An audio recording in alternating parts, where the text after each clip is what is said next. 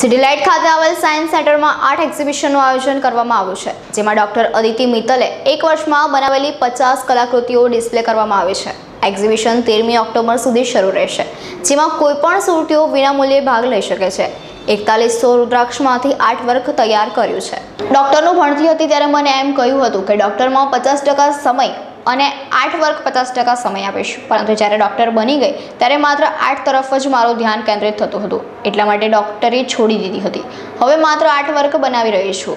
એક્ઝિબિશનમાં painting, table work, showpiece, clock design કરીને display કરવામાં આવ્યા છે। रुद्राक्ष क्रिस्टल शंखનો ઉપયોગ કરીને आर्ट वर्क बनावવામાં આવ્યું છે। नमस्ते, मेरा नाम डॉक्टर अदिति मित्तल है और आज इधर मैंने रेजिन आर्ट का कलेक्शन किया है, पेंटिंग एग्जीबिशन किया है साइंस सेंटर में, जो 11 से 9 बजे तक का है।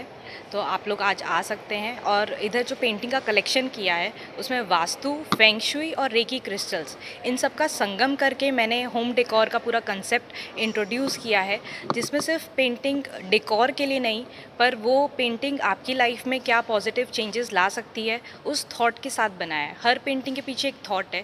जैसे अर्धनारीश्वर बनाए हैं मैंने, और 7 घोड़े का पेंटिंग बनाया है जो वास्तु के लिए होता है। 7 हॉर्सेस का सिग्निफिकेंस होता है सेल्फ पावर के लिए।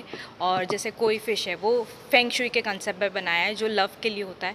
तो ऐसे हर पेंटिंग के पीछे एक थॉट है, एक मैसेज है, और वो पॉजिटिव इम्पैक्ट जो आपकी लाइफ में उस आपके रूम, आपके घर पे रखने के से जो पॉजिटिव इम्पैक्ट आता है, उसके कंसेप्ट पे पूरा ये मैंने पेंटिंग एग्जीबिशन रखा है। જેથી આ આર્ટ જોવાથી એક મેડિટેશનનું કામ કરશે। આ આર્ટને ઘરના વાસ્તુને ધ્યાનમાં રાખીને બનાવવામાં આવ્યું છે। રુદ્રાક્ષમાંથી બનાવેલું અર્ધનારેશ્વર પેઇન્ટિંગ બનાવવામાં આવ્યું છે। આ પેઇન્ટિંગ બનાવવામાં 4100 રુદ્રાક્ષનો ઉપયોગ કરાયો છે। ડોક્ટર અદિતિ મિત્તલના આર્ટ વર્કનું એક્ઝિબિશન યોજાયું હતું। Bureau report, LK star news, Surat.